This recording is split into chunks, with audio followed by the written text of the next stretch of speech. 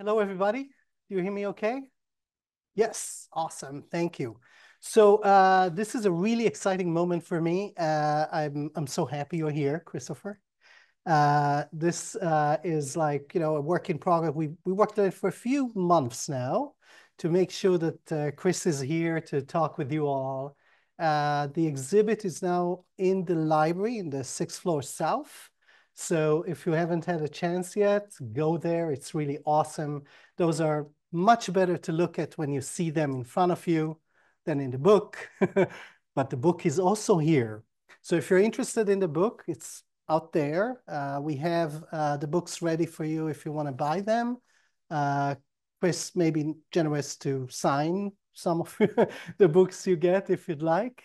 So this program is supported and sponsored by the Friends of the Lehigh University Libraries. So this is a group that has been helping us for 40 years or so to come up with those great exhibits and programs and speakers. Thank you all for supporting us. If you're a friend, if you're not a friend, think about joining us because, we'd love to have you around. This particular program was supported and kind of almost coordinated by Kevin Lahoda. Kevin is sitting right there. He's a Friends of the Lehigh Libraries, and thank you, Kevin, for connecting with Christopher and making sure that we have insight into one of the best photographers I've seen or known. And I love Chris's work, and we're going to know much more about it in the end of this almost an hour talk that Chris is giving us. And then we're going to have a panel discussion together with Kevin and Florencia to kind of talk about the photography process and ideas and things like that, and some time for question and answers that you may have. The exhibit is going to be there till middle of January or so. So in the meantime, you can continue to kind of explore the libraries and come and see what we're up to. Yeah, so without further ado, and thank you for waiting for us for a little bit, here's Chris. Thank you.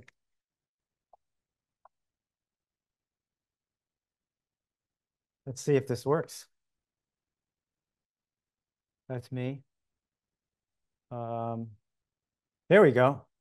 Excellent. Thank you all for coming. I'm sure you all know that it's kind of an honor to be here because Bethlehem Steel Mill is nearby, and we were at lunch today at Mountaintop, and they had some prints up there of Bethlehem Steel, and I'm looking at them, and I hadn't seen one in particular. But Kevin says, "Oh, you know this guy?" And I looked at one of the prints, and I was like, "That's in my bedroom." And this guy, Joe Elliott, was my mentor.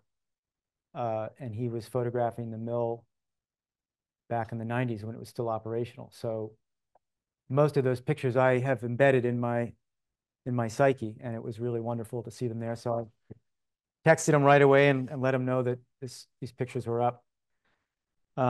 So that said, I'll be talking a little bit about factories today and manufacturing. That's the cover of my book. And I'd like to start out by saying that over the years, I realized that now most people have never been inside a factory. Decades of global outsourcing have decimated American communities and these factories. And today we have no idea or how the shirt on our back is made. We do so much of our shopping online that we've lost touch with our analog roots. Yet we still live in a physical world, and if you look hard enough, some of these things are made in America. And with the pandemic and global supply chain shortages, competition with China, national security issues, all kinds of things, it's created what I think is sort of like a perfect storm for comeback in American manufacturing. Not all sectors, but quite a few. And so I'd like to think that now at this time, American manufacturing is making a comeback, and that's kind of why I wrote my book. And so through the past decade with personal projects and editorial commissions, I've been on this journey to figure out to learn more about what was made, what's made here. Not only the traditional industries that so-called built this country, but also the newest and most technologically advanced processes. Some of the factories you'll see and that I've seen have pretty much stayed the same by shifting their clientele to a niche clientele that wants the genuine article made on vintage equipment.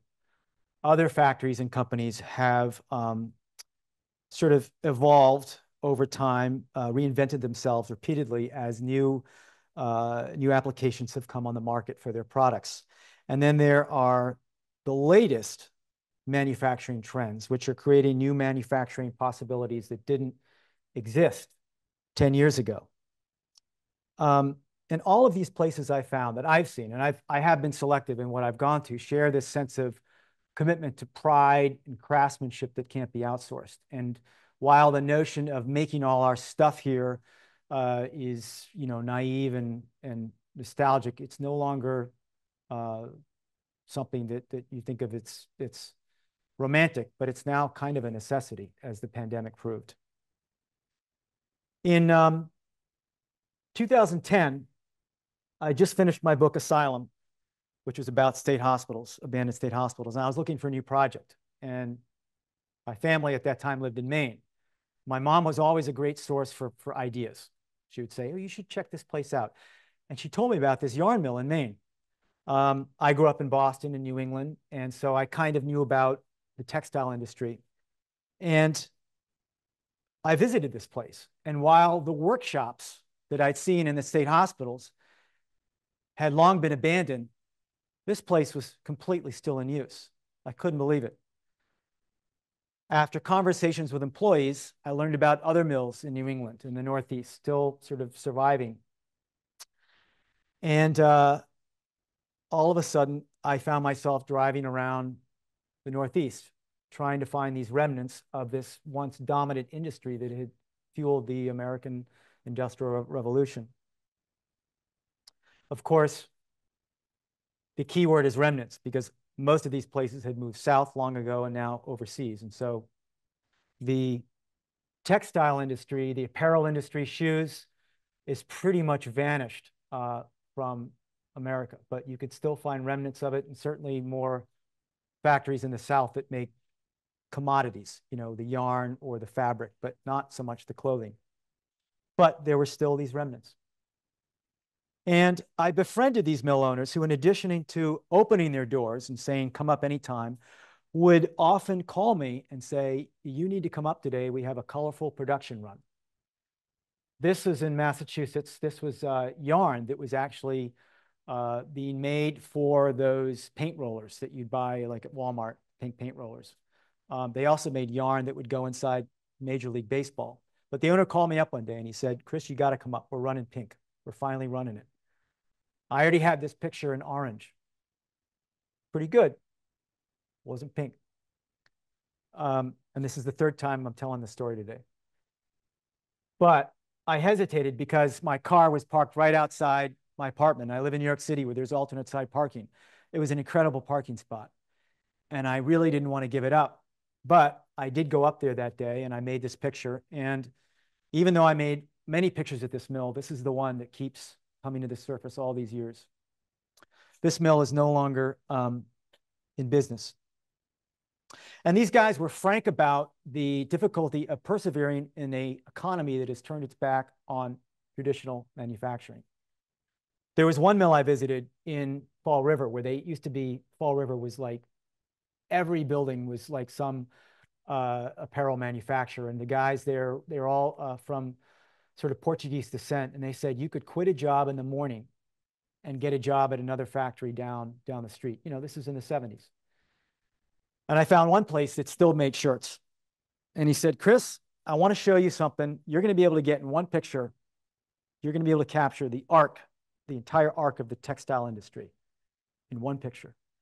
And I said, I was getting really excited because I'm thinking, I'm going to see a picture like this, but on this giant scale.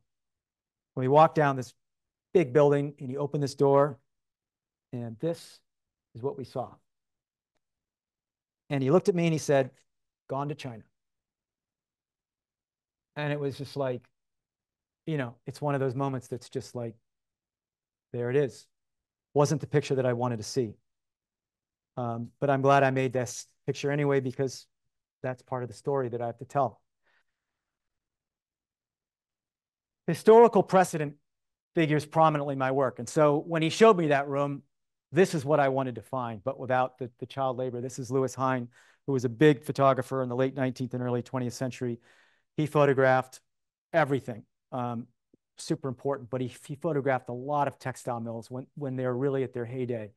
And so I actually saw, you know, a lot of places like this that had survived, that were operating at, you know, a fraction of what they used to be.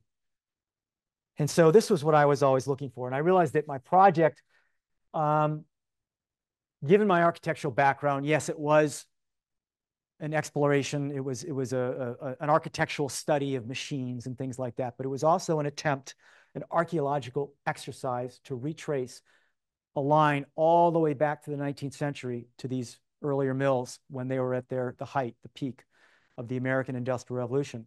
And I could actually, when I was talking to these mill workers, some of these people had worked in the same place for 50 years, as had their parents and grandparents before them. And so you're looking at them and you're seeing all the way back into the 19th century.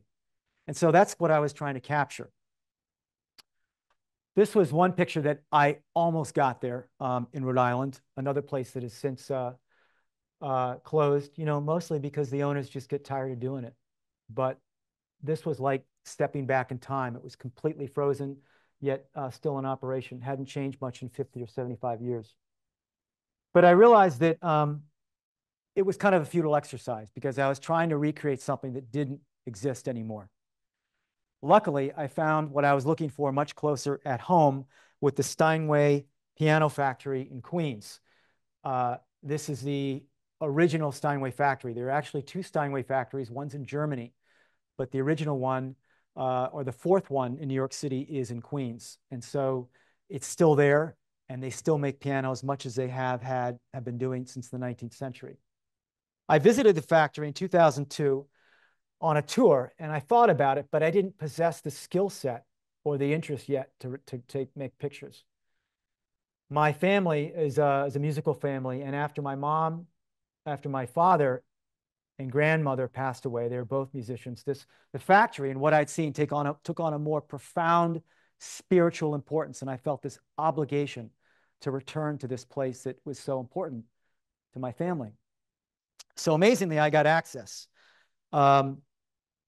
And this was the first picture that I made. I thought about it for 9 years. And it's a view looking through piano rooms. After they bend them, they have to go into a conditioning room where they sit for like a few months or 6 weeks, I forget. And it's really dry and it's really warm and it's pitch black.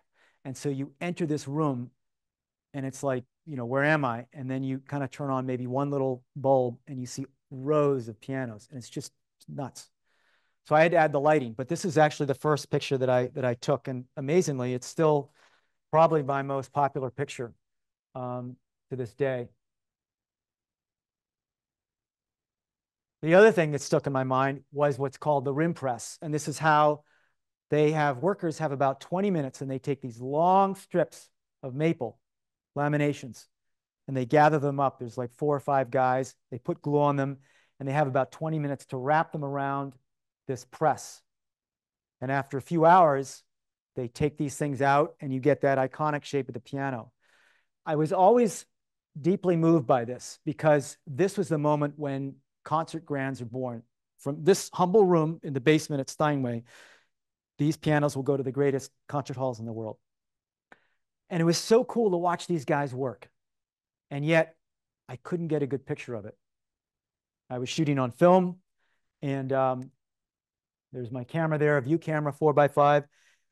It just wasn't beautiful. It was interesting, but not photogenic. And so the end picture, you know, was just the detail of the press. And sometimes as a photographer, you kind of have to know, you have to be able to differentiate between what is interesting and what is photogenic. The factory is really charming, but it's also very cluttered in an old-fashioned kind of homey way. Very interesting to be there, evocative. You can smell the wood, you can smell the history, but most of the factory is not what I would call photogenic. But there are really quiet moments where these soundboards are, you find, a row of soundboards where you know what it is. And the great thing about pianos is we all know what they look like as a whole when they're finished. My photographs look in the opposite direction. I'm trying to deconstruct the whole and take something like a piano and break it down into its constituent parts and hone in on those moments in the choreography of production that are essential and beautiful. I've had a lot of success with some of these long-term projects in New York City, which itself used to be a huge manufacturing hub. Another place I got into with it was General Pencil in Jersey City, another place my mom suggested. And it took 5 years to get in here because when I pitched the company about doing a piece on them, I said, well, I can see it now. The headline will say, "Last pencil factory in America." An owner does not want to hear that. And they said, "We're not comfortable." In between those 5 years, I did a book on Steinway. They saw that and they said, "That's what we want." What's ironic is that when the New York Times Magazine ran this, the name of it was "Inside One of the Last Pencil Factories," and their orders, skyrocketed. So it was all good. But photographing pencils was a lot easier than pianos in a way because I could really hone in on what was essential. And it's a small scale. I could light it. I could treat these almost like architectural models. I could get above them. I could pull back. To me, they were like drawings where I was trying to convey useful information and also beauty. And to me, this was sort of the moment when a pencil finally becomes a pencil, when they add the ferrules and the erasers. But it took me getting on top of it to kind of make sense of all the chaos. And color started to become a huge part of my work where color's everything. I have this picture in many different colors, but I knew blue would make it, something about it would just make it special. And I also started to really hone in on the elegance of the workers. These are people who do the same thing every day, and it's kind of like a dance. And so once I locked in my composition, I could let the action unfold organically and capture these people when their hand or their fingers looked just perfect, when the pastel was sort of gracefully laid across one of their fingers. It's my job to honor these people. These are pencils being sharpened. Another very mundane thing, and it's one of those aha moments, like, oh, so that's how they do it. They drag these pencils across, they rotate them across a drum of sandpaper. And within a fraction of a second, they go from having a blunt end to being perfectly sharpened. And I probably have 100 versions of this, but there's only one where that shaving is right in the middle and it's just perfect. I typically shy away from what I call inventory shots, which show rows of things because they're kind of easy and they don't tell you much about how something is made. But as I said to an editor, I said, well, that's low-hanging fruit. And she said, well, yes, but it's fruit nonetheless. And these are actually the kind of pictures that resonate with people because they're just beautifully abstract and they're recognizable. But they're just different enough from what you expect to make it captivating. So I do try to always include them. The most challenging place I ever photographed was the New York Times printing plant in Queens. And it took almost as long to get in here. And I later found out that, a lot of it has to do with like the marketing person or the public relations person. Do they want to be bothered with doing the paperwork to get you access? And so even though I had this relationship with the New York Times and the New York Times Magazine, the printing plant is its own little world. And I don't know if the woman didn't like me or whatever, but I also found out that they didn't want to store physical prints because I said, you let me in, I'll give you a complete set of prints. And it's really sad that, in this day and age, people just don't want to store stuff. I finally got in, and being in this place was just overwhelming. It's like the length of, 2 football fields, and they've got these giant presses, multiple stories. The sound is insane. the smell of the paper. There's nothing like it. And it's just like exciting. And yet you don't know how to, I didn't know how to approach it. And I would walk by every time I go in there.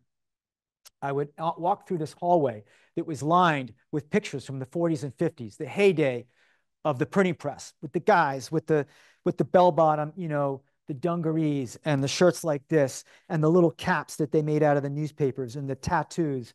And you could see all the stuff. And now you don't get that. And I would walk around the plant looking for the composition that I wanted, and it would just elude me. And I would sometimes leave there just almost in tears, thinking I was a failure. And I realized, like, you're not going to be able to replicate that. It doesn't exist anymore. Those lead plates, you know, the lead type, the hot type and the lead plates, it doesn't exist. Stop chasing it. What about this do you like? And I said, well, it's the fact that these machines are so large that you can inhabit them. And so once I locked into that, things started to happen. It wasn't about explaining how these things are made. It's about how does it feel to be there. And so I befriended these pressmen, and they would, you know, pose for me. But it took a couple of years, and I think I went there like 35 times. Most of those visits, I didn't get anything. But when I made pictures like this of a maintenance of one of these presses, I knew I could hang a project around an image like this, because it just showed these things in a different way. An object like a pencil that you take for granted, and it's my job to show it in a new and beautiful way. The most quintessential view that I thought of the printing press is the kind of one we always think of. You know, you always think of the old movies with the paper spinning around, or you see the presses going like this. Well, that is really where it comes alive. That's where the giant web of paper gets coated with ink, and all of a sudden, it's a newspaper. The problem is that this changes every day. The width of the paper they use, how many cylinders they're running, which presses they're running, how the paper is configured through the press. You never can predict it. This picture made it into the New York Times Magazine, and we still like it a lot. And it's very abstract because it's a long exposure, but this thing is spinning. They can print 100,000 papers an hour. So they would let me, I'd be up there climbing alone with my camera inches away from this thing. It was nuts that they would let me do this. But I knew I could get better. And these guys always told me about what was called triple drama. And triple drama is a feature that they run once a year. And you got to imagine, over the years, the paper has been shrinking and shrinking and shrinking. Less ads, it's just from the time when I started the project to the end, it shrank. And so what I saw in the beginning, which was amazing, was very hard to capture again. But they said, you got to come back for triple drama. That is when we print on one day in the fall, all of the Broadway shows take out full page ads. You got to hit it. And so every week I would get the schedule, the printing schedule. And there it was one day, triple drama, one chance, get it right, about a couple hours. And then they're all done for the year. That's it. So I went back. And I was able to, by this time, I said, all right, I'm going to light this thing. I'm going to do it right. It's a different picture. But you're seeing glimpses of the shows that were on that year. And once this press ran, once it was done, it would never happen again. So one chance to get it right. And I'm glad I went back. That piece was really well received. And it had a wonderful introduction or essay by Lucy Sant now. And it was just, when I read that, it was, you know, I realized why I'm not a writer, because some people can kind of sum up what you're trying to say in words, and they just do it effortlessly. But the New York Times sent me out 4 years ago to Phoenix, Arizona to do an essay on the printing of voting ballots for the 2020 election. So I go out there, and, you know, it was a pandemic. I didn't have 2 years. I didn't have 30 visits. I had less than 2 days at this place to come up with an essay. There was no precedent. It's like, you got to come up with a story, a visual story, and then we're going to put text to it. So I had nothing to go on. Now, I don't know about you, but this does not seem in any way exciting to me. And I showed up there and I was like, are you kidding me? Like, this is where they print these ballots? There's no cool old machinery. Like, what's going on here? It looks like a warehouse. I took a step back and I said, all right, what is the essential process? What are those moments that say printing or that say ballot that you couldn't find anywhere else? So I found one of these big Hewlett-Packard printers in the back, which was not that interesting, but I knew at this time I was better with lighting, and I knew I had to kind of focus on the beautiful. That's my typical setup with a softbox, and you see my camera there. And this was the end shot, which was the sort of the first picture in the essay. I think it came out all right. And when it's paired with graphics and a good text, it really starts to come alive.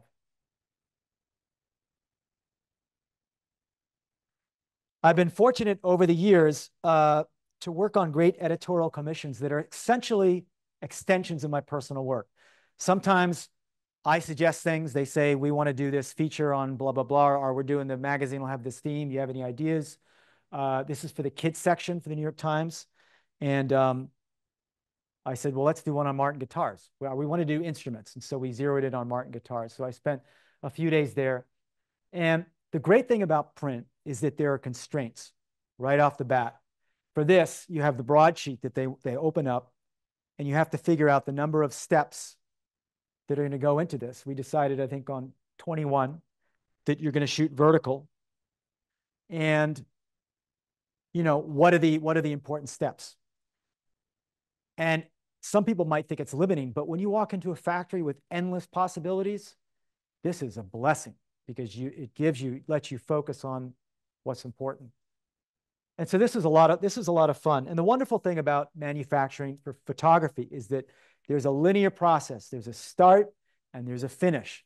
And if you kind of know what you're interested in, it's just like once you know your beginning and end, then it's a matter of going in and filling in all the blanks.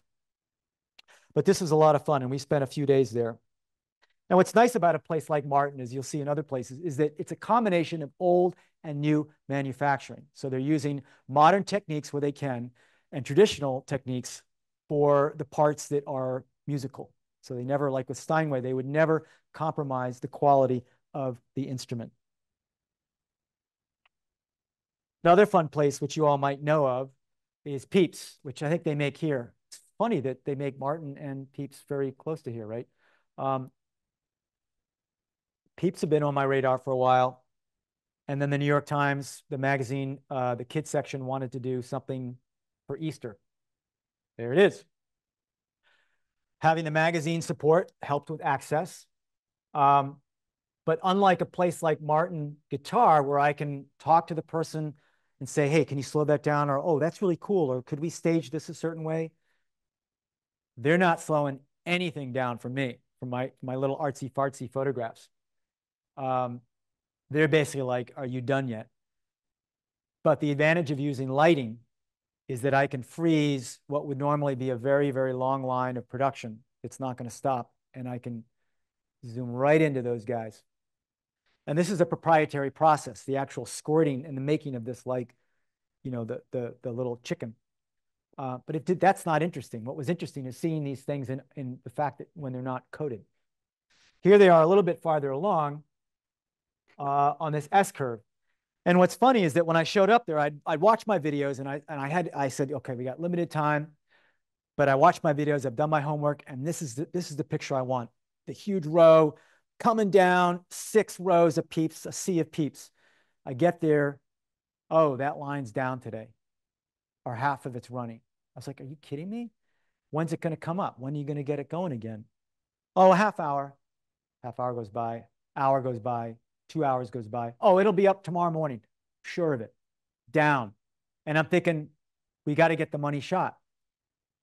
So we went on a tour, and you never leave any stone unturned. Upstairs, they had another smaller line, but it had that S-curve. That was it.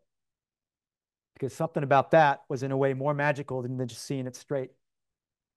And so the great thing about using lighting now is that I was able to really focus in on what was important and freeze that action without slowing down the production, which would have really pissed them off.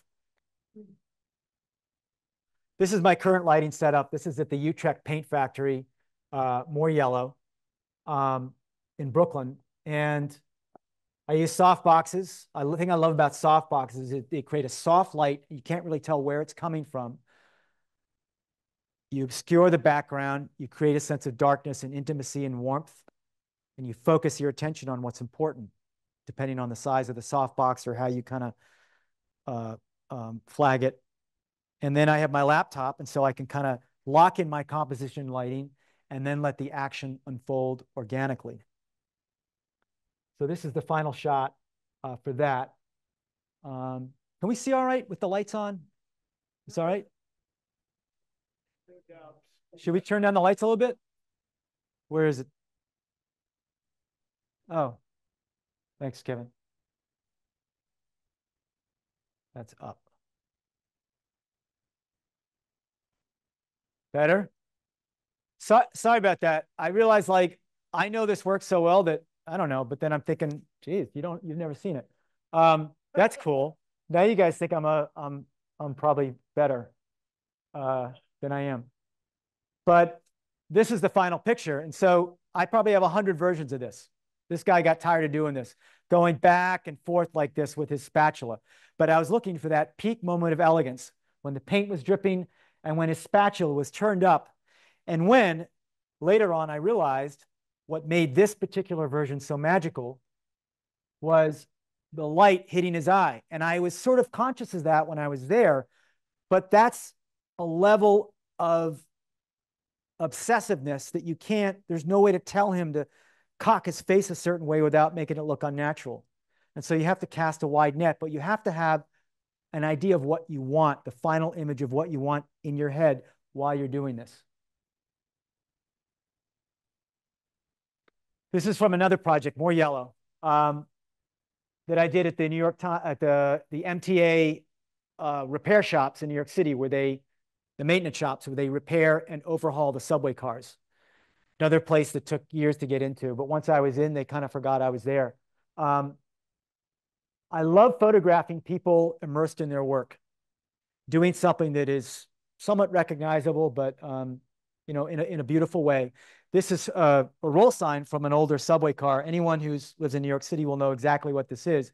But I love the fact that it was graphic, and you would know that it was a subway car without having to photograph the whole subway car.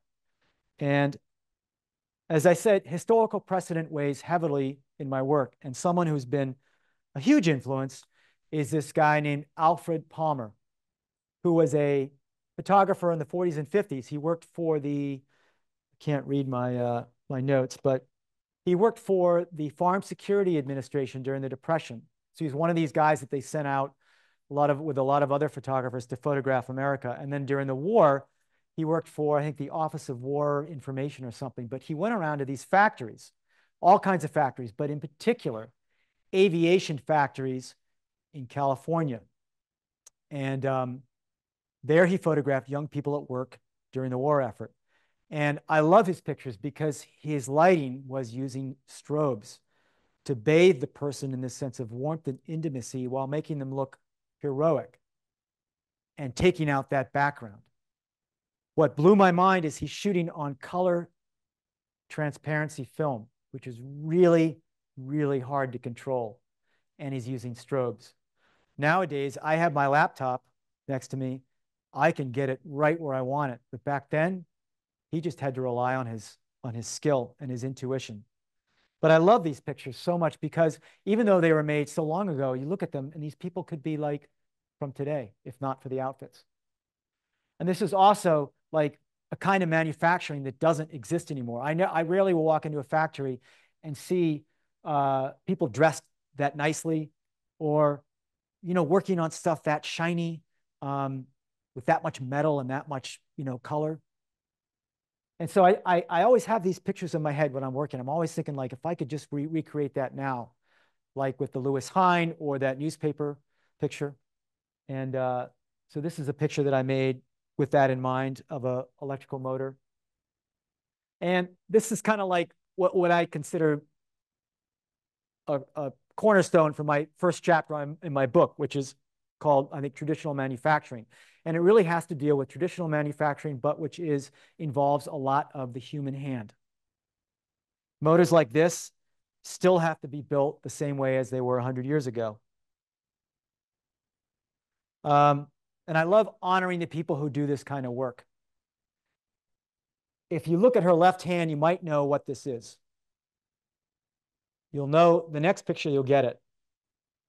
But I love my pictures to have a sense of drama, convey useful information about how the leather's cut, and then also just be pleasing to look at. And I think I actually redid this picture. I've got a tighter version of this, and I showed it to the editor at Nat Geo, and she said, could we see more? And typically you want to go tighter. And then I pulled back and I realized, wow, she was completely right, because now you see that leather and the fact that it really is a cowhide. But when you're there, you see other things. When you're in the space, you always see it differently. And it's good to show that it reinforces the fact that no matter how many times you do this, you still make the same rookie mistakes. So these are the NFL footballs. This is traditional manufacturing because the NFL does not want Wilson, which has been making footballs for since 1941, to change their methods. They want these balls to be consistent in every way. They even have sensors in them which can now track in pro balls and college balls, sensors that track the performance of the ball. You never see it. You wouldn't know it's there and it doesn't affect the performance, but these things are measurable now like everything else. But it's fun. It's really fun to photograph such iconic objects as this. Another fun thing that I photographed were the making of Oscars, the Oscars, which are cast in upstate New York and then they're plated in Brooklyn. They're the perfect scale. They're easy to light. They're recognizable in every state. And they're just mesmerizing to behold, especially when they're being plated, because you realize that the Oscar is actually, there's a copper version of it, and then there's a nickel version. And I would have given anything to walk out of there with that nickel one.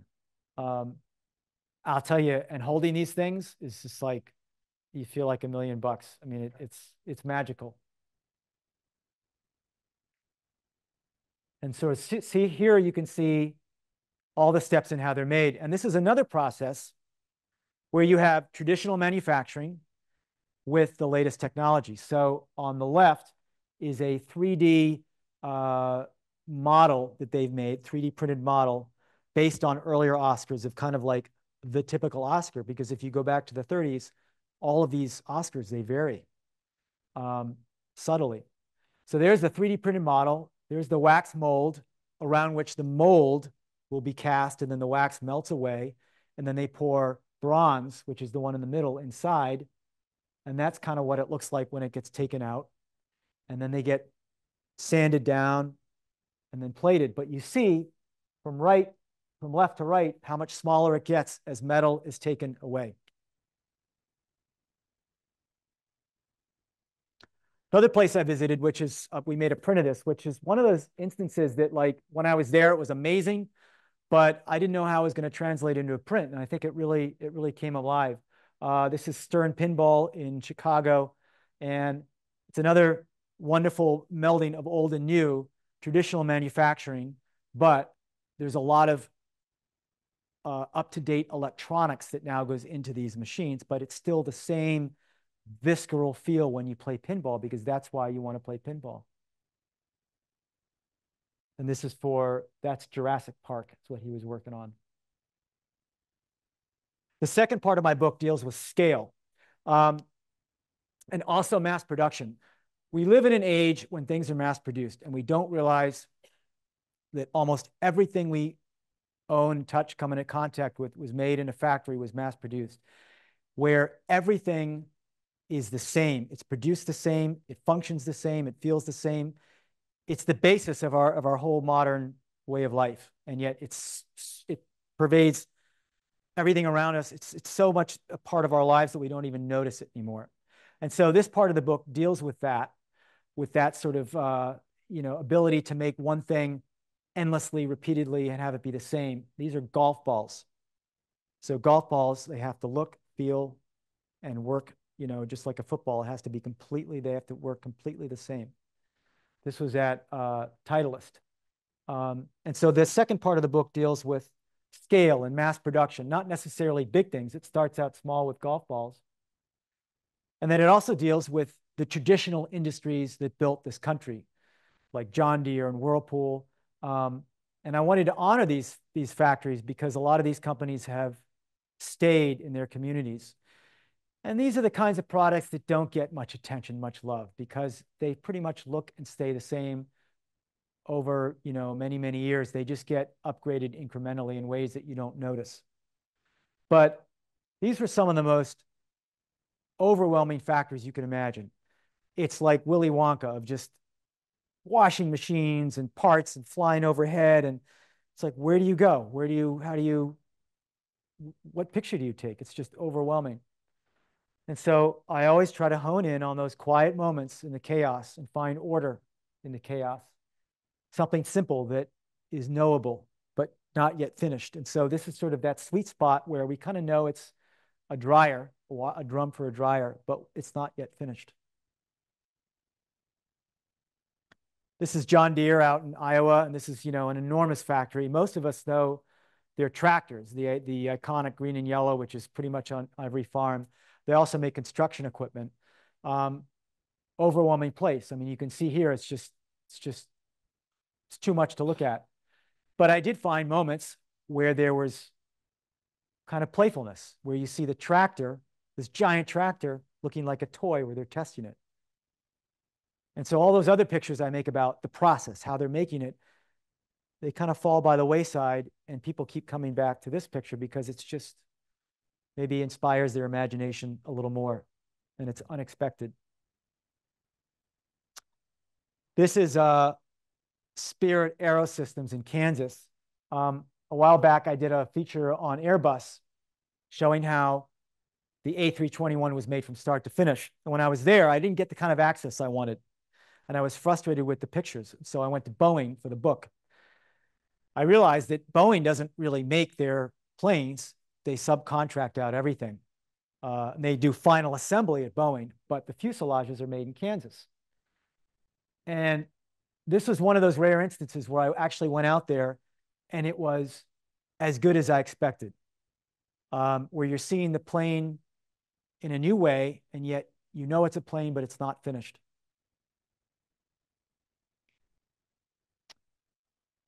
Here's something that harkens back to those Alfred Palmer pictures. The person at work in aviation. This is a cockpit to a 767 turned upside. And one of these Alfred Palmer pictures I keep in my head for reference. Here they're working on an engine for a propeller during World War II. And so it's impossible to recreate that. Now we have to do it. Now I can do it with a jet engine at GE. So all these projects, I'll photograph one place, and then that leads to another place, and you realize that no factory exists in its own ecosystem. There's other suppliers. A company might have many factories that you can go visit. It's never just one place. It's this ever-evolving journey. And then I wasn't satisfied just to photograph that one little part of the jet engine. I had to go see the biggest engine that GE makes out in Ohio, where they test them. And what's wonderful to see in some of these factories are young people working there, where they're trained on the job. And you realize it's, modern factories, a lot of them now are not, these old depressing places. They're actually places where young people can learn a great vocational skill and do very precise in-demand work. A lot of these higher end places, they can't find enough workers. At the tail end of scale are these shipyards that I photographed. And this is, it's always cool to see big stuff, but the challenging thing is that it's too big to move. And I feel more like a bystander, a documentarian, making a nice picture because my timing was good that day, but I'm not really exerting any kind of creative control. This is out in San Diego at General Dynamics. And from there, I was sort of playing the long game, because what I really wanted to get into was the General Dynamics factory electric boat that makes nuclear submarines in Connecticut. So once I got into San Diego, I leveraged that article that came out that was positive. and got into the one in Connecticut. Here, I had people watching over me all the time, reviewing my photos. About 95% of what I saw, I could not photograph. Amazing stuff. Very frustrating. The exact opposite of the pencil factory in every way. And yet I was still able to find a detail that I think captured the kind of craftsmanship that exists for these submarines, where this is a hatch, and it's not anything that's of military importance, so they let me photograph it. But it's built like a Swiss watch, and it's all built, kind of on site from scratch. And you realize that manufacturing at all scales, a lot of it happens by hand. These ships, these giant ships, are made up of sections, which are in turn made up of smaller sections. And all these things, a lot of them are made by hand, welded by hand, cut by hand. It's not as automated as you would think. The last section of my book is called Factories for the Future. And this is a bit of a moving target because I'm dealing with new technologies that have to do with sustainability, things that are on the cutting edge. And these are factories that will change very quickly over time. And so a lot of the things I photographed that appear in the last section of my book are already, outdated. But they're new enough. So this is a giant 3D metal printer in California for a rocket engine. And so what they've done is they've taken the time it is required to build a rocket engine, which would take, I don't know, several years, and they've condensed it into a few months. A lot of the technologies that you read about, like carbon capture, are infused into traditional products in ways that you can't even see or would be aware of. And so this is carbon dioxide that's been captured and put into the backing of carpets in Georgia for interface. And having photographed textile mills and having been familiar with all these Lewis Hine photographs, when I kind of saw this and I saw him with the blue shirt, I think I actually told him to change his shirt. But I knew what I wanted right away when I saw it. And I remember being very depressed after I made this picture. It was for the New York Times again. And I knew that, I mess up a lot and I hone up to all my mistakes. But this time I knew I nailed it. And I was depressed because I said, everything else we get for this shoot is just icing on icing. It's just filler. Because rarely does everything align in such a perfect way, a pleasing way, at least for me. And sure enough, this was like the lead shot in the article.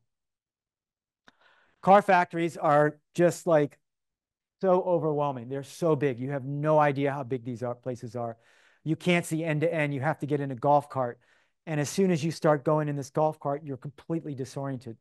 Everywhere you look is an amazing picture. And this is at Rivian in Illinois, where they make electric vehicles. And this is one of those cases where it's good to have someone who works for the company who is also a photographer showing you around. Because he said to me on the last day, he says, you should come see this. There's a picture I think you're going to like that I think will work for you. That was it. A hood of one of their cars. I don't know what it does. It's in my book, the caption, so it's in there. But I didn't care what it did. All I knew is that it was beautiful. And it spoke about, it said car, and it also sort of conveyed craftsmanship and precision. And it made them look good. This is an electric bus being made out in California. Really more so than most of my pictures, but really hones in on my architectural sensibilities, where I'm going through a vast chaotic environment, trying to find moments of order and clarity. And I see a bus like that, and that looks like a building. And to me, this is just architectural photography. And I'm inserting people in there. They're actually doing real work. But it's a stage set upon which I can let the action unfold.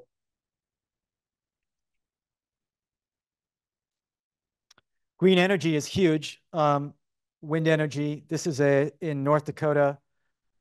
The challenge with photographing something like this is those blades are 200 to 300 feet long.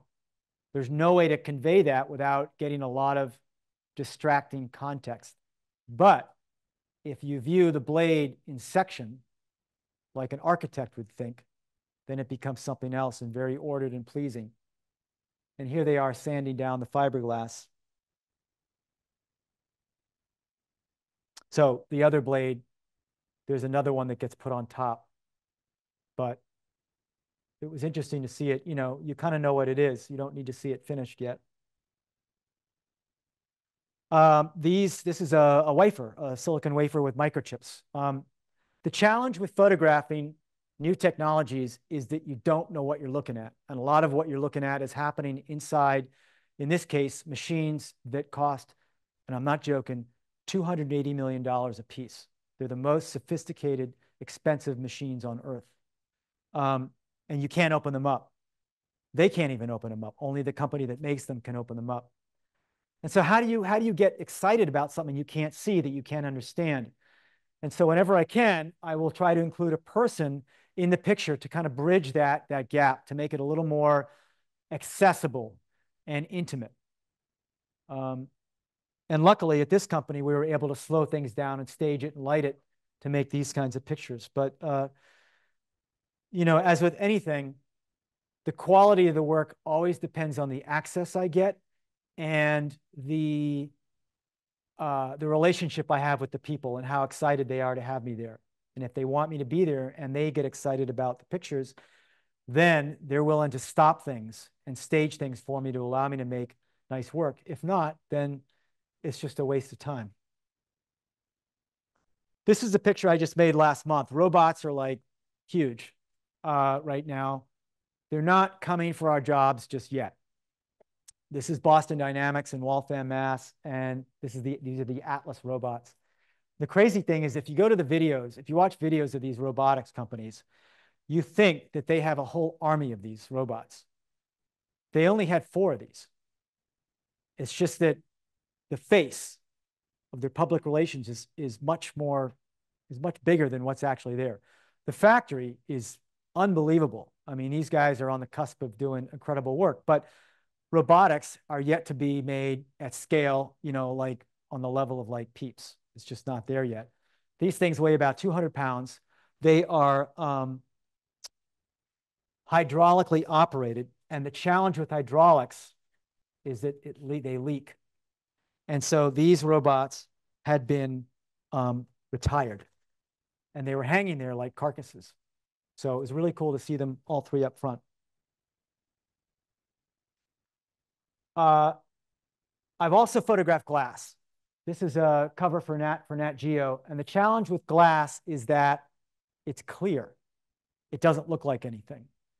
But I made this picture of bendable glass. So if you have an iPhone or a Samsung phone, that glass was invented and it's made by Corning. So I've had a lot of fun doing glass, but it is the most challenging actual object I photograph because when it's doing its job, it's transparent. And 4 years ago, I was approached Corning because I wanted to photograph one of their fiber optics factories. Corning invented fiber optics, and fiber optics is the basis of the internet. It's the basis of like our modern way of life. Without fiber optic cables, we wouldn't be able to communicate. And not many people actually realize how important fiber optics are. Corning invented that in 1971. 1920, I'm thinking, oh, 50th anniversary next year. Corning's like, yeah, let's do this. Let's collaborate on this story. Pitching it to all these different places. Pandemic comes. No one's interested. It's 50 years old. Who cares? At the end of the email, I said, oh, and by the way, Corning's also come up with this new glass that's going to be used for the vaccine vials that doesn't break or delaminate. No one was interested, but one editor was at the New Yorker. And so I got a portfolio out of it, and it was really incredible to go up to one of their pilot facilities up in Corning where they were making these things for the vaccines before they'd actually had distributed them, to actually see, you know, what was going to save lives. But very frustrating. And I never photographed something this close, you know, where I wasn't going to show up and say, can we slow down production? Oh, can you stop that for a second? No way. So, but luckily we made some nice pictures. This is one of my favorite pictures. And it's that beautiful combination. It's that sweet spot that I like, where you see something that's marvelous and scientific and wondrous, and you don't know what it is, and it looks kind of high tech, but it's actually glass. It's actually this ancient material that continues to be pushing the envelope. You know, there are a lot of other technologies that you read about: robotics, AI, you know, green energy, quantum computing. All those things, yes, they're new, but they're always increments of other technologies that have come before. Glass is a part of that. It's this ancient material that is continually being pushed to the edge. And so this is another picture from Corning that I made. And she's cutting these things up to make sections that'll be sent out to customers, and then they'll cut them up. It's like a pie, and then they'll be cut up to use for all kinds of scientific things. But I love this because she's sort of, you know, at work focused, and it harkens back to those Alfred Palmer pictures. And it really shows that, like I said, that most manufacturing happens at human scale within an arm's reach. And that even in cutting edge places, you will still find people. It's a lot easier to retrain someone, and they're more flexible into getting into hard to manage places than, you know, than it is to, at this time, to bring in robots or to make it automated. And so I love this, pictures like this that seem both old and new at the same time. My last picture is of the American flag. This was a very moving shoot. It was down in Virginia, and Annan has made flags since the Civil War. The flag, the Iwo Jima flag, was made at Annan in Virginia. They made the flag that went to the moon. And it was really moving to see the American flag being made, because you knew right away what it was. You didn't have to see it finished. And it occurred to me that it's a whole greater than the sum of its parts, much like I think factories are. And, you know, in a factory, it's the place where democracy still works, where the whole is greater than the sum of its parts. Everyone has to work towards a collective goal.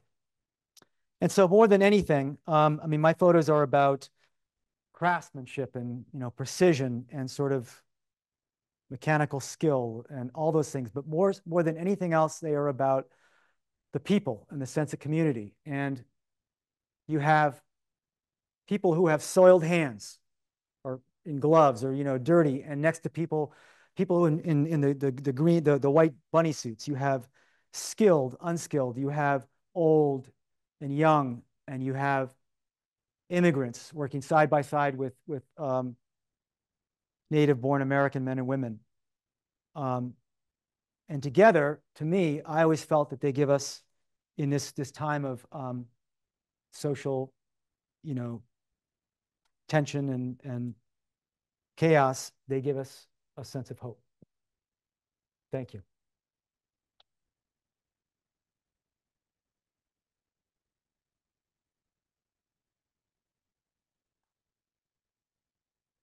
Thank you, Chris. Thank you. So I think we're going to have the panelists now joining us next to the table, and there's a way to do this. Cool.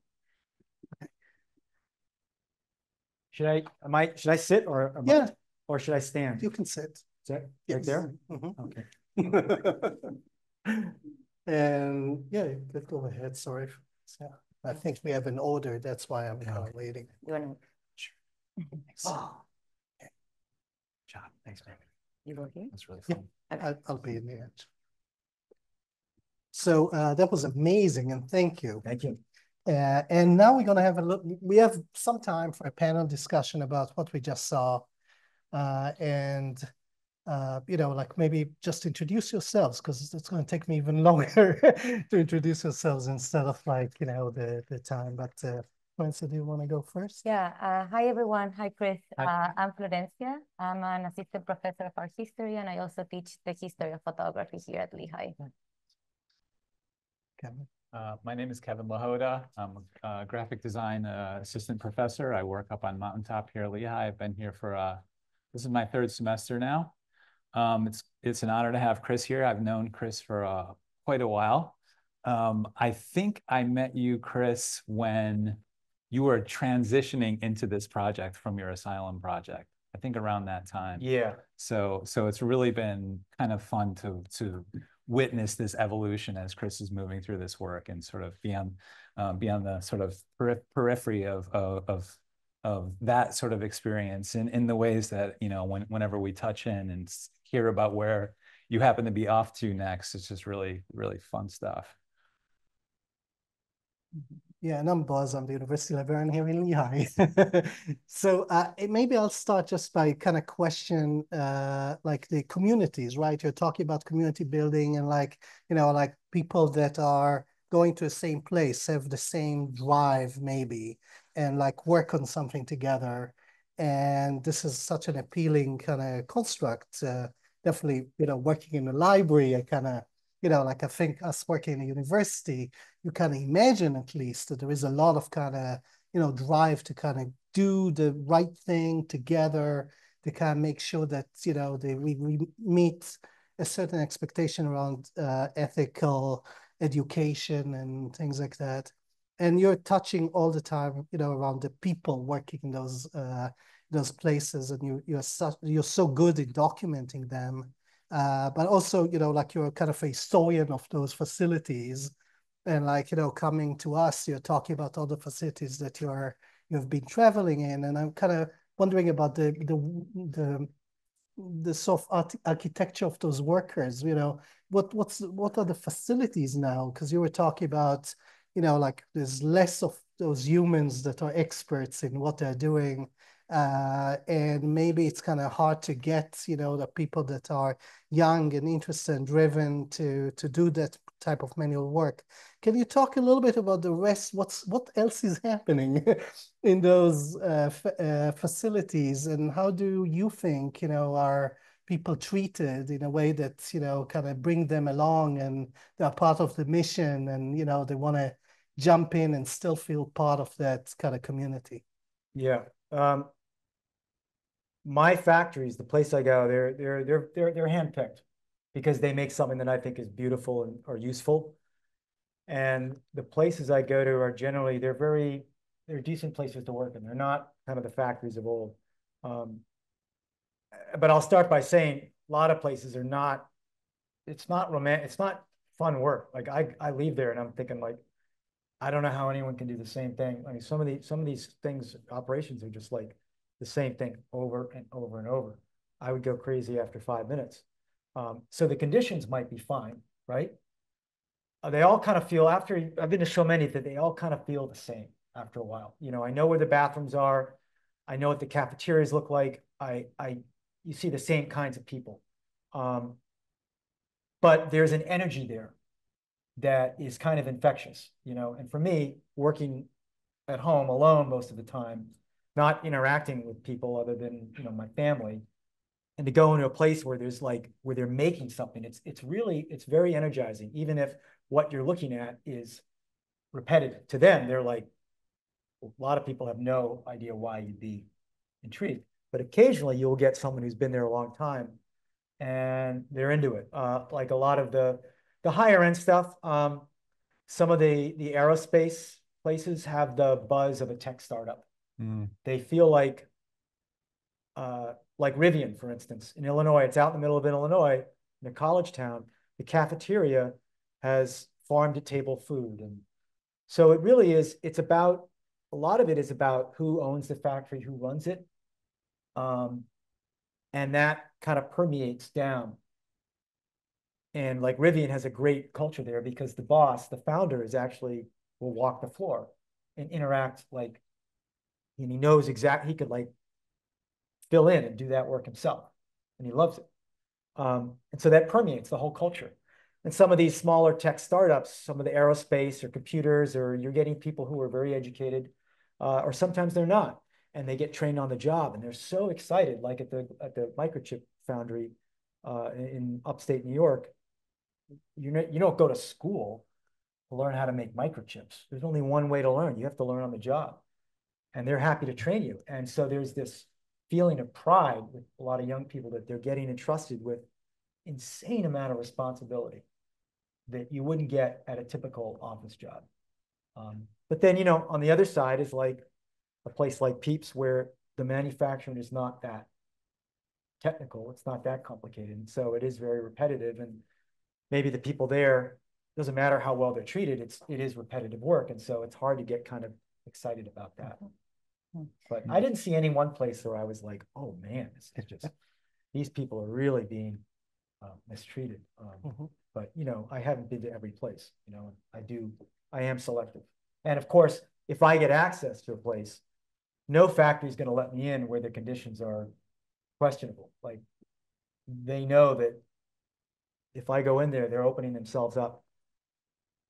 And even if they weren't, there's something kind of that ethical component in the images, but also in the way in which you talk about the images.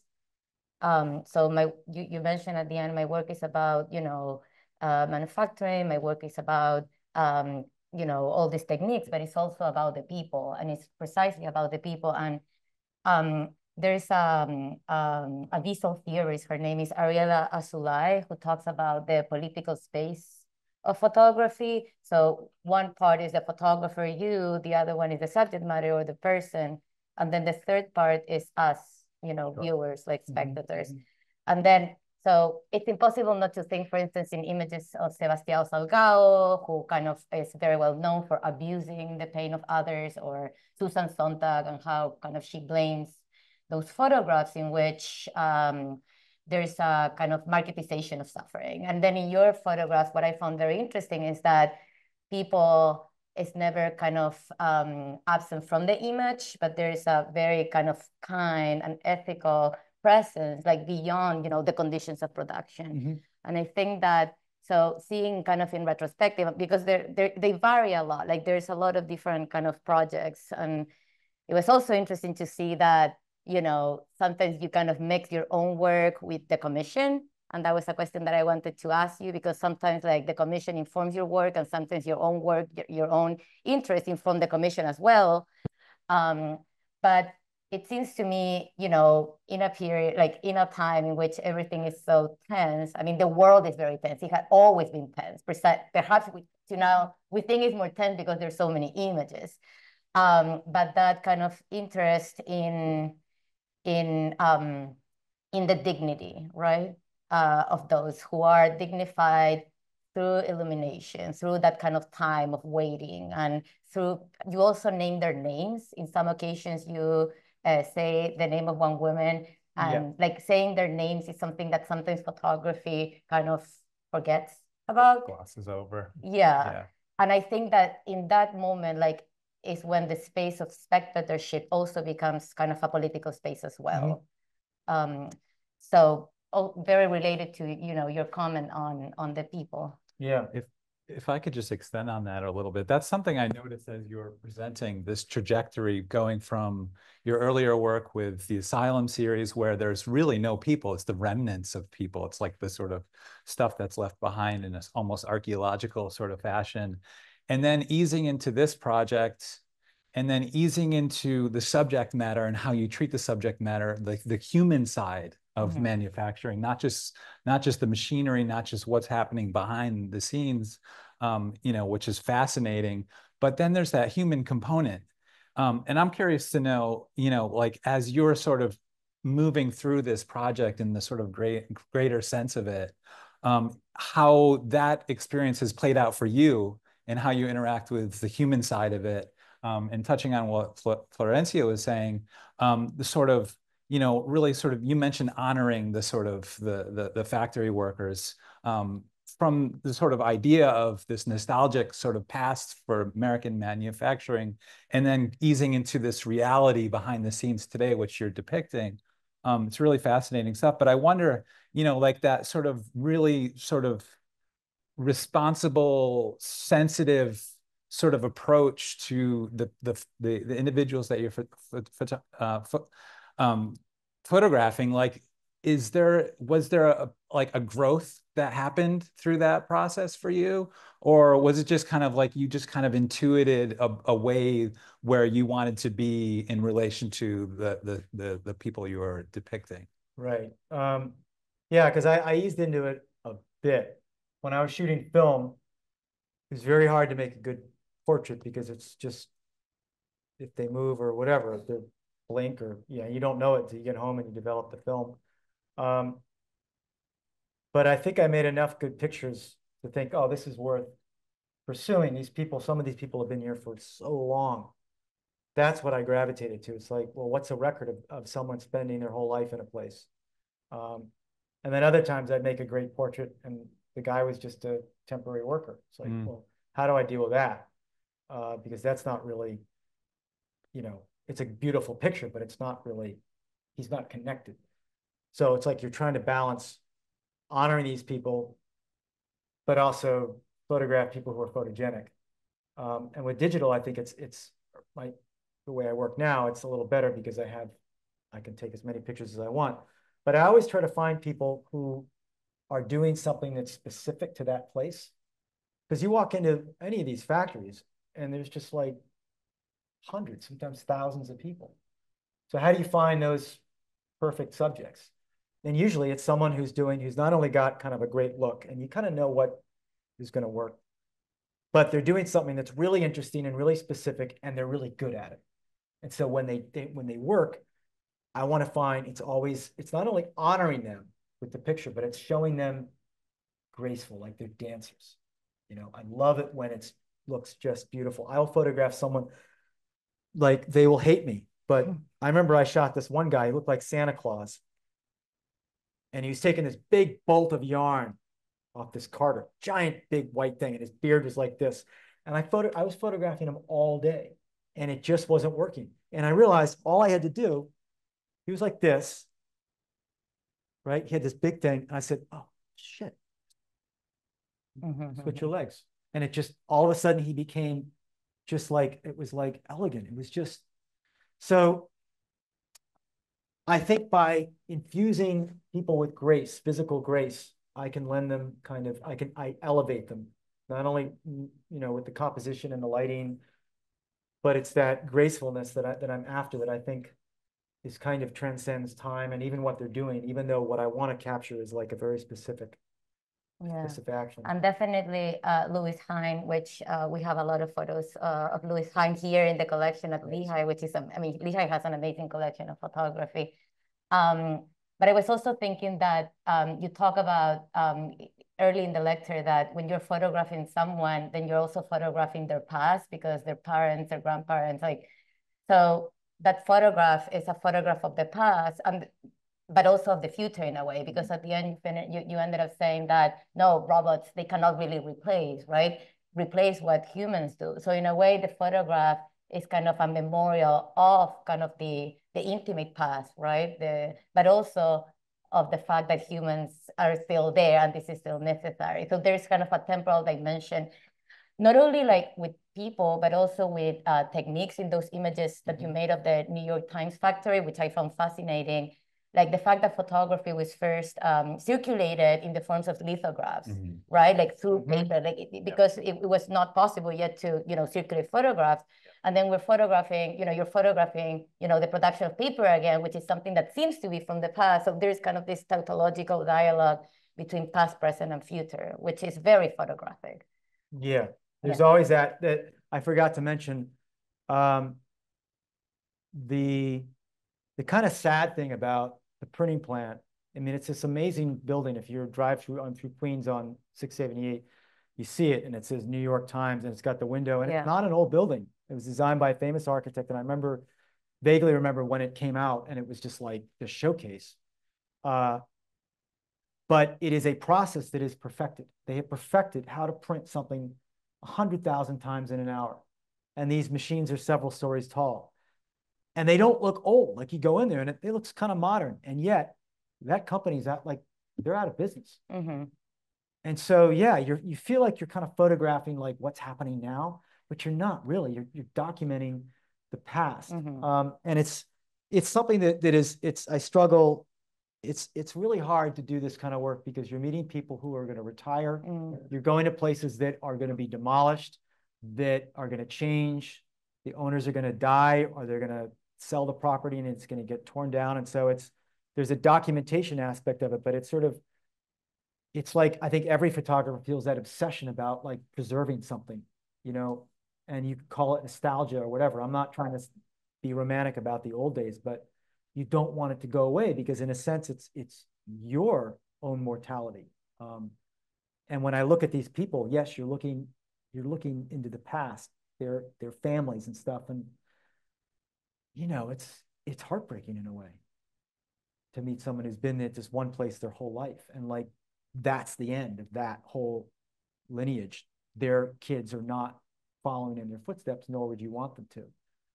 Mm-hmm. One of the things that's interesting, I think, when you're looking at the photographs of a factory that's been around for a long time, is you can kind of pull pieces out that you know have been there from like since the earlier days. We were looking at Joe Elliott's stuff on the mountaintop. And one of the things that was really interesting to me, because I come from a graphic design perspective, is the signage and a few of the signs that were sort of warning people, like sort of like hazard signs that were hung around the factory, were dating back to probably like the 1920s or 1930s, but still very much appropriate today. And looking at your asylum images from, you know, a previous project, you could see a lot of that, and a lot of the focus is on that sort of, it's kind of like the place closes doors, people don't go in there anymore, and it just freezes in time. But a factory that's still very much alive is that, and then some, and then it's moving into the future at the same time. So you have this layer of sort of activity that's happening, this layer of life, and some of it gets captured and encapsulated, and then some of it keeps moving forward, and it's just really fascinating. One of the things that I really enjoy, and you kind of brought this up a couple times, is like the sort of sense of wonder that's involved when you gain access to something like this. I think this is something that everybody has these ideas when you're driving by a factory or something like that, that sort of Willy Wonka kind of thing, like what is going on behind the doors. You're really able to expose that. And I wondered, like, does that ever sort of dissipate? You have expectations, or you just kind of are okay with it, or you always, is that like a driving part of behind the project, is just kind of getting in there and sort of finding out how the world works? Yeah, actually, I meant that was a part I haven't fully memorized this lecture yet. I made this especially for tonight. I tweaked things, but there's a part, the last thing I was supposed to say, like, whenever I still walk in, I still feel the same sense of wonder. And I do, for the most part.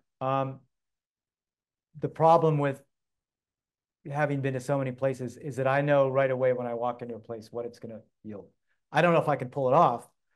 If I have time and access, I can make something interesting, but I usually know right away what fruit it will bear. Whereas back then, years ago, when I was starting out, I would go in and I just didn't possess the knowledge, and I was like, oh, that's cool. Oh, look at that. Whereas now I'm just like, nope, nope, nope, nope, nope, nope. Oh, yeah, that's it. And then it's up to me to make a beautiful picture. But yeah, on my best days, you do feel the same. You know, the sweet spot is when you've been to a place, let's say you're gonna be there for 3 days. The first day is frustrating.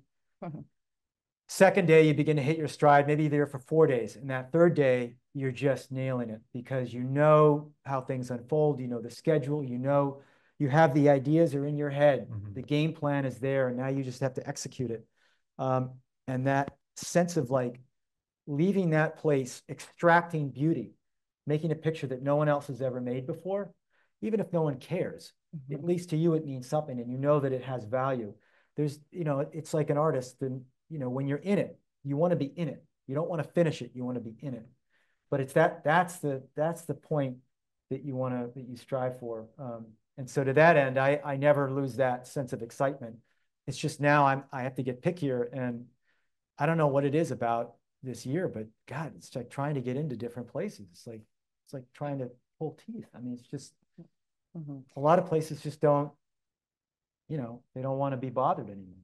I was going to mention from kind of our historical perspective that I found like a lot of, how to say, like disciplines, perspectives within your own, within your work. Like there's, you know, you're an archaeologist, like you're an architect, you are kind of interested in materiality, of course, in humans, but also there's kind of an allegorical perspective that I'm very interested in, especially in you know, in the images of the piano that don't really look like piano, but look like political abstraction, and, you know, kind of how the line can be something beyond that kind of strict line, which is how we, you know, tend to think about the line. The line can be many things. It can be knots, it can be roots, whatever.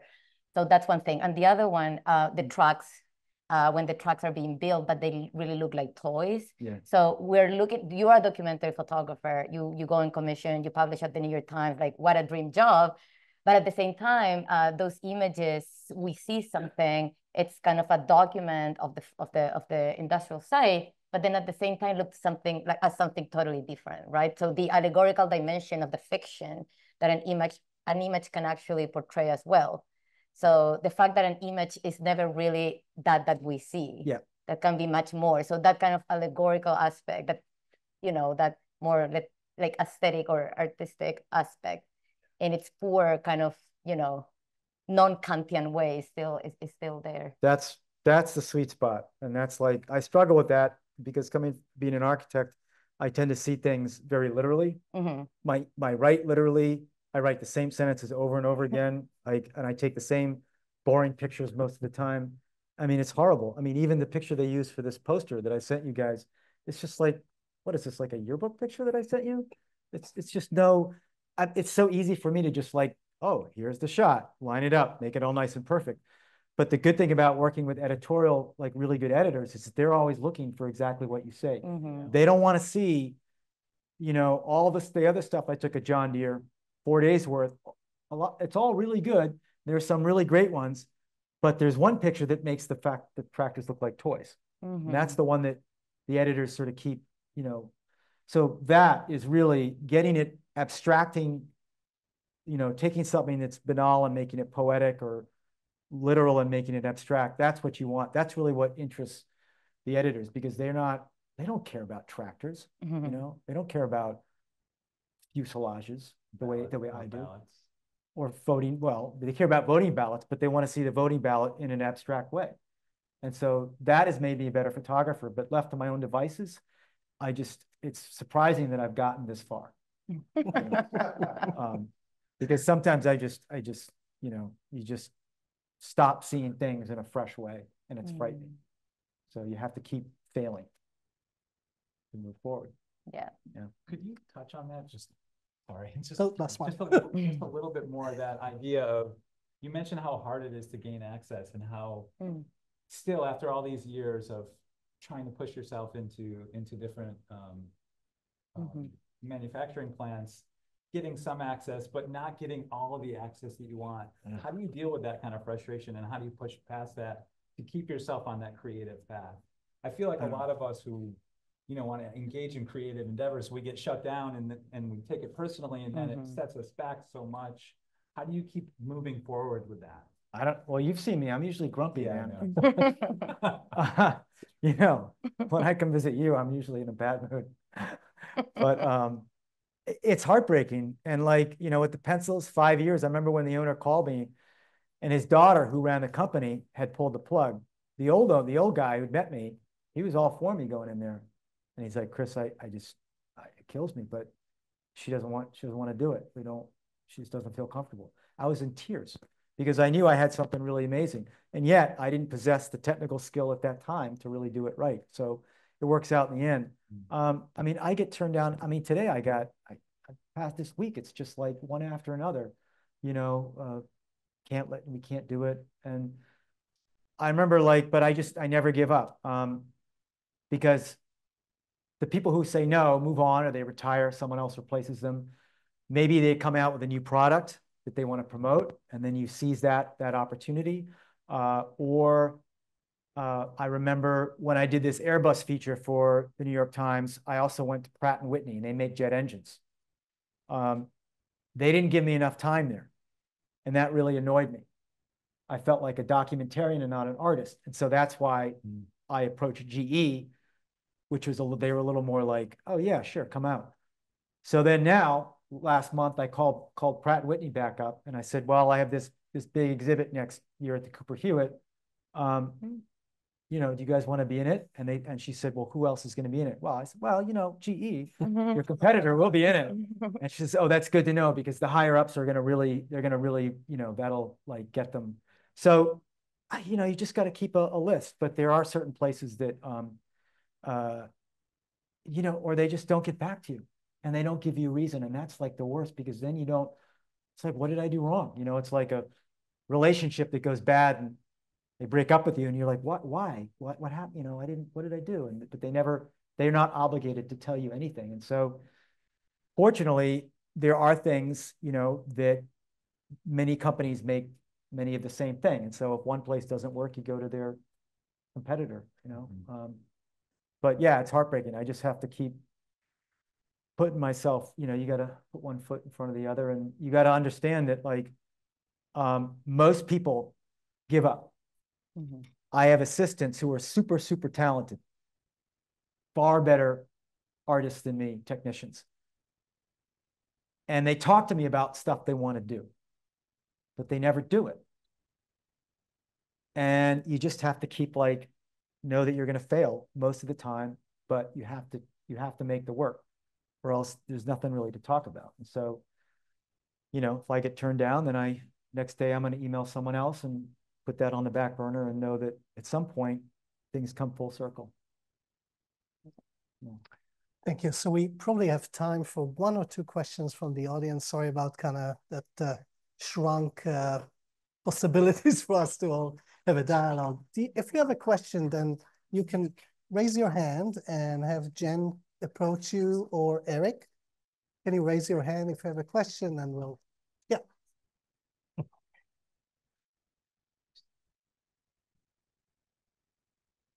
So my question would be about color. So in looking through some of those images, color plays such a prominent place in the tone. I don't know if that was, you mentioned the yarn, the pink one, you had shot it in orange, you came back because you had to have it in pink. So could you speak a little bit about the importance of color and what you're trying to do from a creative?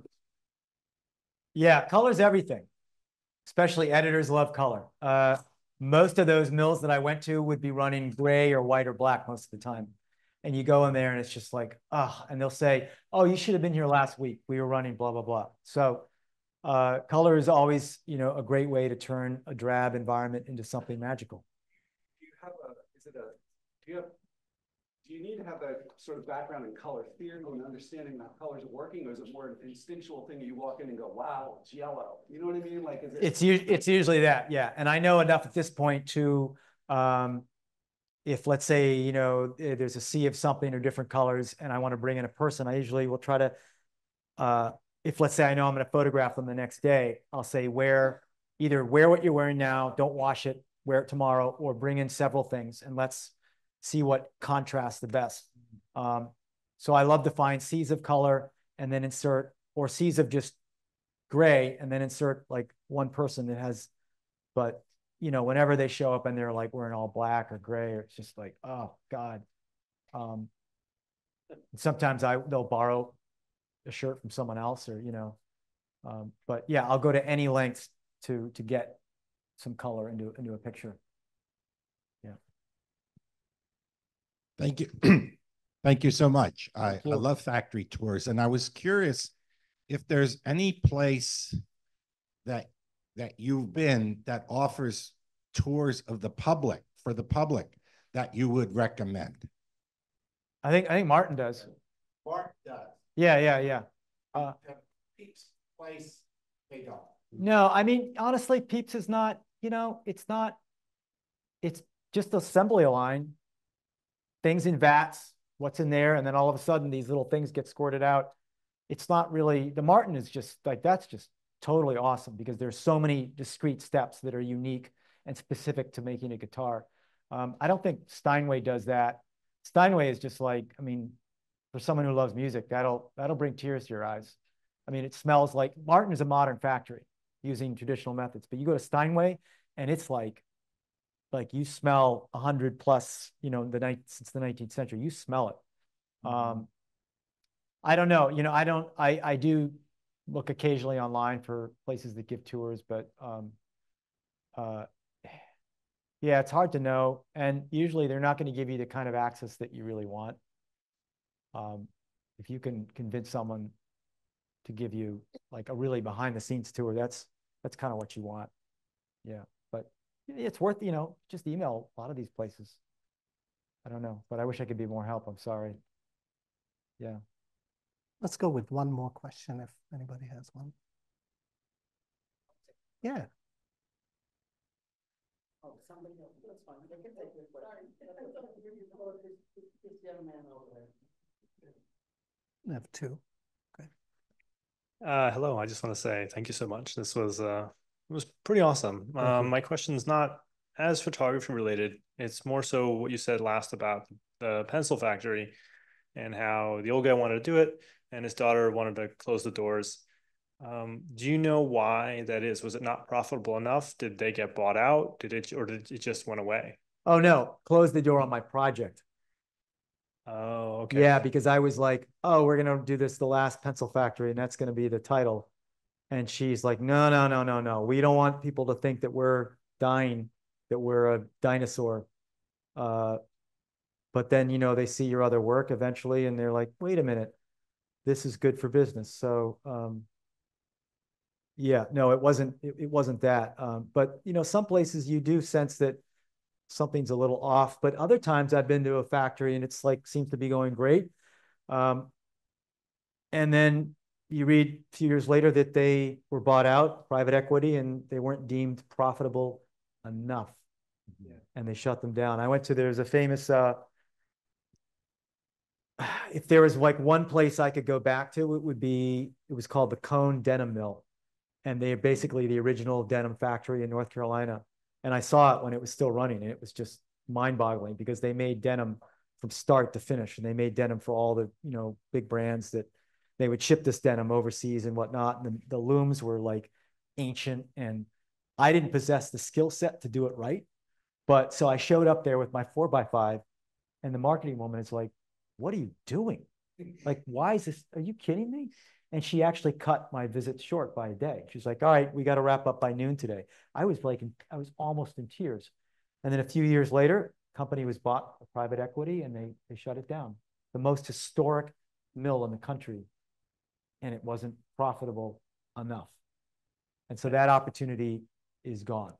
So yeah, and that's kind of what I was thinking you were talking about a little bit there, but that things getting bought out and then private equity is like, oh, our shareholders want it to be 10%, not 7%. So yeah, and it affects, and then it kills the community, and all that knowledge is lost. One of the really sad things, it's like you accept that there are things come and go, but one of the sad things is like, I went to the New Balance is one of the only major shoe manufacturer that still has a presence in this country, and they actually still make shoes at a big scale. They have 5 factories in the Northeast. So I went to one last month in Fall River on Lawrence, which used to be insanely large. I mean, the mills there are just like, you can't believe how big they are. What was admirable is that they're still making shoes there, high-end, kind of running shoes, more like, recreational, but profitable. And you walk in there and it's thriving, and it's in an old mill building that they've saved. But the sad thing is that not one of those machines that's used to make the shoes is made in America. And if you go to, like, when I went to the football factory, that essentially is a shoe factory. And they're using a lot of equipment that was used to make shoes. And every machine in there was made in New England or Massachusetts. Every single company that makes things, that makes the machines that make the stuff that we use, is now overseas. So any of the shoe or apparel industries, all those companies are gone. And so with that, you lose the knowledge, the know-how, and the sense of innovation. It's not enough to be able to design something and put it on your box and say, designed in USA, engineered and designed in USA. That means nothing. That means that the real innovation and the technology is happening somewhere else, and that we've lost that. And so, that's the depressing part, is when I go into a factory and I'm looking at machines that are just, are made somewhere else, and that the people there are just kind of operating them, but don't know them intimately the way they would have used to know them. Nick, do you want to ask a question? Yeah, sure. Well, I'm an architect, so I'm kind of used to looking at photography that's devoid of humans. Over the years, of course, you see the fashions of the different styles of photography, and like when you start, a lot of your photography seems to be borrowing these kind of that orthographic projection, single point perspectives, things like that. And not to be a downer, but there's definitely like the nostalgia, and even all the comments that are associated here deal with are inherently political. And we may kind of think that they are of the time. But I kept thinking, like, what would that image, even though it's relatively current, look like in the 60s, in the 70s, in the 30s, and I'm thinking that perhaps the theme, the approach, the interest is not that novel. I mean, this is a way to seek to classify or organize means of mass production. And I'm reminded of a lot of, mid-century 30s, 20s German photography. Walter Benjamin wrote the work of art of mechanical reproduction, how it's devoid of authenticity, right? The aura is taken away. And the only way to access work of art like this is through political praxis, right? Like you look through a political lens, and that makes it revolutionary, right? So like, I'm really curious about, like, I mean, there's timelessness. There's, on that axis, you can position that these photographs, not necessarily in 2024, it could be 2014, right? Yeah. And I'm just wondering, like, some things that stood out, like, I'm really curious about it, like, the actor and the set, the relationship between the machine and the color, the machine and the person, the worker, the story of the worker, which is what makes it political. And somehow you wove in a few comments about, well, the thing is beautiful, but it's not. No, it's photogenic, but it's not beautiful. Can you elaborate on the difference between beautiful images and photogenic images? I think that, to me, those two words are sort of the same. Yeah, for me, my interest as a ex-architect is I'm just fascinated by how things work and how they're made, and so I'm always trying to get at that. And so a lot of pictures that I do make are not novel or interesting to most people. I find them interesting because they're documenting, they're showing how something's made, but they're not necessarily photogenic. And so what the editors tell me, at least, and what I get a good sense of now is that photogenic is that balance that lifts that photograph out of its literal context, where you don't have to know or care what you're looking at, and it becomes something else, and that, inspires one's imagination and interest in what they're looking at. Maybe, what is he trying to say here? A sense of mystery. It's like, the less you say, the more questions you ask about that. But if I'm being literal in some of these pictures, then everything is solved there for the viewer, and there's nothing left to the imagination. But so photogenic and beauty to me are kind of interchangeable, because beauty is very photogenic, but I think beauty is very subjective, is what I mean. But photogenic is just something that lays itself out in a pleasing way for the camera, whether it's the lighting or the color or the composition, where everything just kind of looks natural.